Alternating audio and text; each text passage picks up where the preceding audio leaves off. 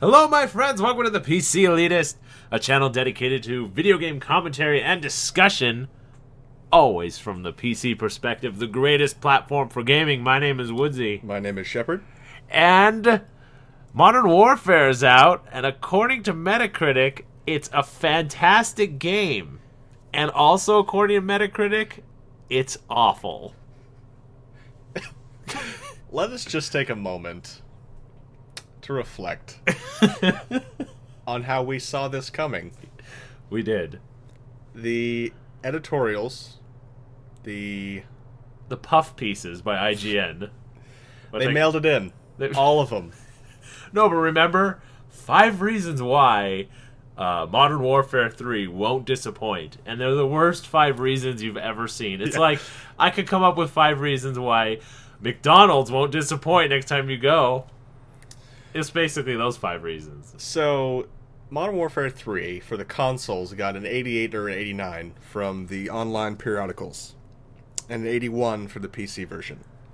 The user scores, however, and we're not talking about a small sample size here. We're talking about several thousand at this point.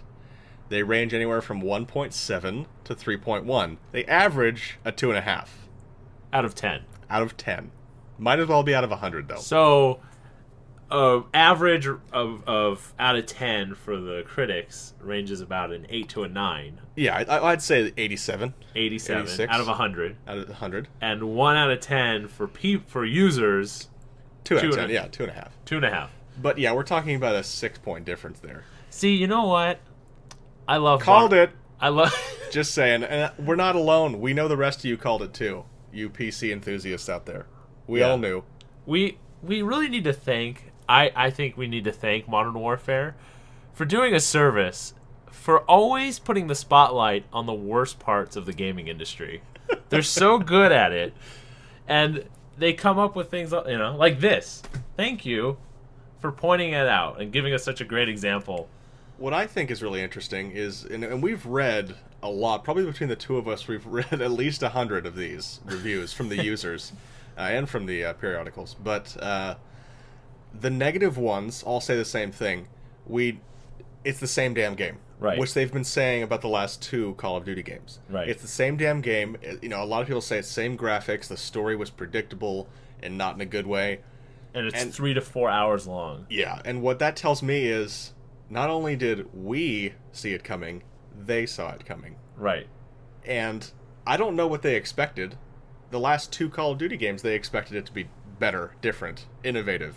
And it wasn't. Right. Definition of insanity. Doing the same thing and expecting a different result. And I don't want to hear anybody say, well, you haven't played it, so how could you... You know what? I've been on the planet long enough to know how shitty a Call of Duty game is at this point. Modern Warfare 3, I don't need to buy it to know exactly what I would get. I've watched videos that people have posted on your very own YouTube. It just looks bad. It looks not like innovative bad. It looks the same bad that we've seen the last few games. Right. It looks arcadey. It looks crap. Well, it's it's hard to say. It's like, to me, what do you say a game? To me, it's Counter-Strike, pretty much. Like that a dolled up, more fast-paced Counter-Strike. Yeah, it's. I mean, to me, what baffled me, and this hit me earlier today, I was thinking about, because of another subject I'd actually want to talk about, where when you review, and I'm just going to jump real quick, when you review a game like Battlefield, is it really fair to take in the single player in account in the final review? Yes. It is? Yeah. Okay. It's the game. It's the game. Take it for whatever it is. I have a kind of a argument, just a discussion because of that, but anyway, when I first played Modern Warfare 1, I played the game and I liked it, and then I tried the multiplayer, and it felt like, oh, they just kind of tacked on this crappy multiplayer. It's entertaining, but it's nothing good. Mm-hmm. And then it's deathmatchy. Deathmatchy. I have no interest in it, and that's what took off. Everyone loved it. And I was baffled. I'm like, that's what you're playing? It's really? been hailed as the world-class multiplayer for shooters, and it's because they revel in the fact that they have near infinite customization of your kits and awards and gear. And I took in COD 4, I took my character all the way up to max rank. Modern Warfare 2, I took mine up to the low 40s or something. And that's what they hang their hat on, is being able to customize your kits and this, that, and the other.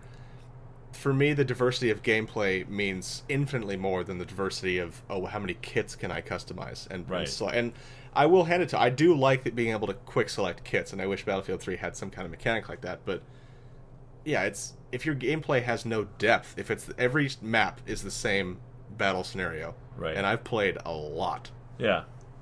If I have to attack this building at nearly the same vector every game, like, I can have no other strategy. Battlefield 3 is great because, okay, I've attacked A base 100 times. This time, I'm going to go way around and come on the other side, or, do something, or get in a helicopter, or try to land on the roof, or something different. I could do something different and be creative. Mm-hmm. Or maybe I'll sneak up with my support class, just C4 a wall open and go in that way. Yeah. There's just so many things I could do.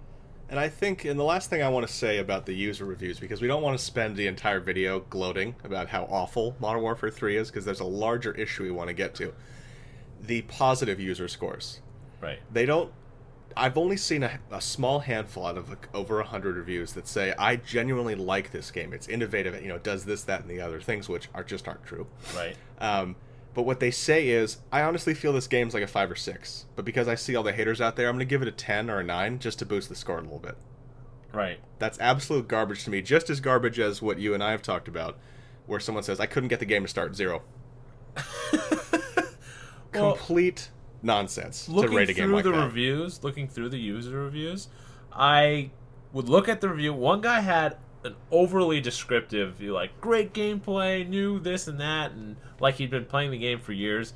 And I click his user to see what he's reviewed in the past. He's only reviewed 2 games: Modern Warfare 3 for the PlayStation and the Xbox, both 10s. Wonder who he works for. I couldn't tell you. Couldn't tell you. I couldn't tell you who he works for. So, moving on from how awful Modern Warfare is, critically acclaimed, most anticipated game in history, as their own advertising says. Does that mean it's the most disappointing game in history? As a function of expectations? Maybe that's the title of this video. It could be. Well, no, the larger issue I want to get to focuses not so much on the users because, I find it interesting that they had this sense of we were skeptical and we were kind of expecting the worst, but we bought it hoping for the best. Right. Moving past that, what does it say about the video game rating industry that a game that is universally given a bad score, and we're not slanting the numbers, an average of 2.5 across the 3 platforms. What does it say that all of these supposedly respected online gaming sites are giving it high scores? Not just high scores, hundreds, 95 and above. What does it say to you, Woodsie of the PC Elitist, that the video game rating, and this isn't something new, but what does it say to you when you see this kind of blatant disconnect between the people rating the game who play it and those who work for some kind of online site? I can only see 2 issues with this, and issue 1, I think everyone kind of understands that there might be, or there is, a strong conflict of interest for these guys who get their advertising and their paycheck by how much Modern Warfare is advertising on their site, and then they have to turn around and review it. Yeah. So they're inclined to give it a good review, obviously. Yeah, and I agree about advertising, but I wonder if it's one of those things where Battlefield 3 is going to advertise on their site no matter what. Right. That's why I say, secondly, I think that as a reviewer, maybe a guy who's not going to play the whole thing front to back, that maybe he'll just, I'm going to give it a 9, because these mechanics are tried and true. Everyone's playing them and enjoying them. I played it for 2 hours. It has the same mechanics plus all these things. So it must be at least a 9. Yeah. And just, and is pretty secure in the fact that the community's going to love it, so they're not going to look badly at your review. It's a safe bet to give it a high review. I have 2 considerations that I wonder about, and I don't have any kind of inside information as to if this actually goes on, but it's just 2 things I'm curious about. Let's say you have some, let's just call it GameReviews.com. If there's some random website, and they give EA a couple bad ratings in a row, could EA then go to them and say, you know what, we're going to give you an advanced copy of our next game, but you're going to get it a couple weeks after everyone else. Right. So your review of it's going to be about 3 weeks behind the times, and you're going to have to deal with the fact that people won't be going to your site for a review.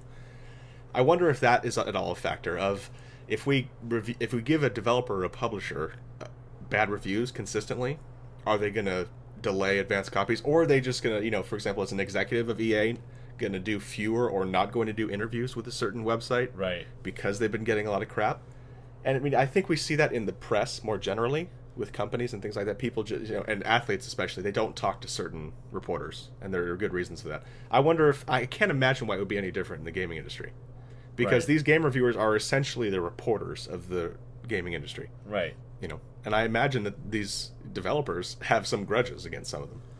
That's true. I also have another theory that I thought of today as another discussion, if it requires a whole discussion by itself, but I'm not sure that it does. Does a person paying for the game or not paying for the game skew their review of the game? Like, if I get the game for free, I go, yeah, it's a great game, I loved it.